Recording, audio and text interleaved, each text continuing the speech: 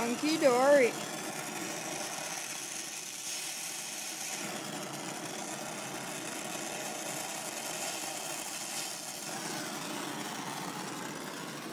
Pretty good, eh? Do the job.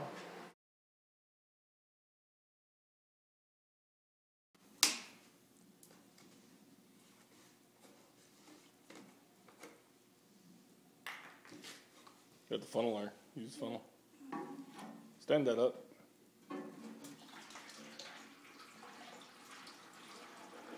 Alright.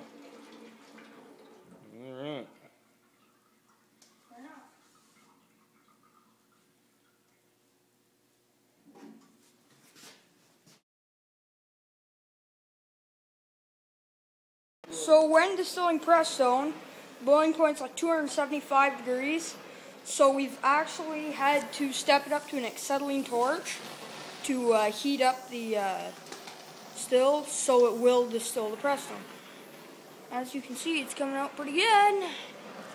Liquid with quite a few toxic chemicals, and it should be coming out as a type of alcohol that is like rubbing alcohol. Should be. As you can see, it's dripping in. So our still is actually working. Is it flammable? The test for now. No. It's not flammable. Heat it up some more. The glycol The glycol was extracted. doesn't burn that easy. This is the glycol that we extracted right here. Right, yeah. It burns once you get to like 200 degrees or something like that. I've got it hot. So it's now not burning. So there you go, just a little proof that we're not going to blow up the school if we would have brought Let's it. compare it to 94% alcohol. Alrighty, that you can buy right at the store. Buy at the liquor store. It works really good to deaden the horse's tail. Yep. And kawoosh. And it burns. There you go.